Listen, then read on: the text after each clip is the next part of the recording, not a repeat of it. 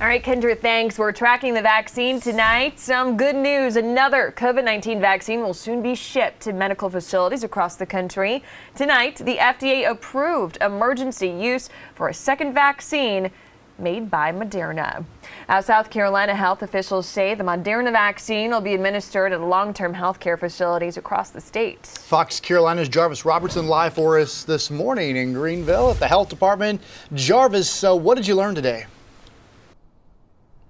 Well, good morning to you, Cody, Victoria. Although there has been a second FDA-approved COVID-19 vaccine, it's still going to take some time if you're trying to get it. Health officials with DHEC said today that the second or that vaccine won't be administered until sometime on or after December 28th. That's after Christmas. So anyone coming here to the Greenville County Health Department hoping to get that vaccine, you're certainly going to have to wait a little bit longer. Now, the Moderna vaccine will be issued in phases, but the first phase will take weeks to be completed.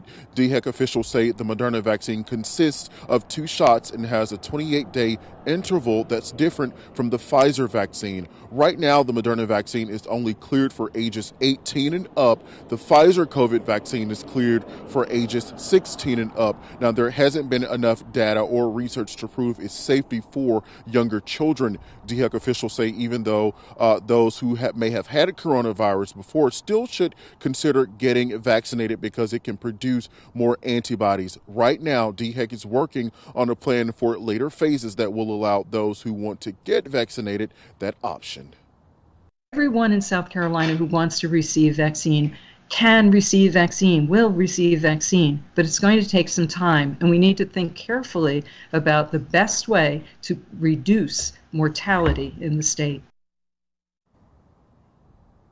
Now, although vaccines are rolling out, health officials say COVID safety protocols should still be in play. We're talking about hand washing, mask wearing, and social distancing. Now, thousands of frontline healthcare workers have been vaccinated here in the state so far. But again, that vaccine protocol is still rolling out for the rest of us here in South Carolina. Reporting live in Greenville, I'm Jarvis Robertson, Fox Carolina News.